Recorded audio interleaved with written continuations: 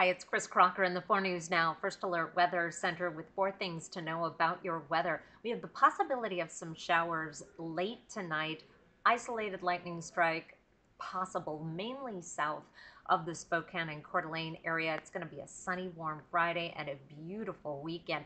Here is our forecast radar. Thursday evening, you start to see those showers coming up into the Palouse by about 11 o'clock. Again, it looks like most of that wet weather is going to be staying south of Spokane and Coeur d'Alene and then heading off to the east by Friday morning, setting the stage for a sunny Friday. Overnight lows will be primarily in the 40s and 50s around the region, right around the Spokane area, 45 in Deer Park.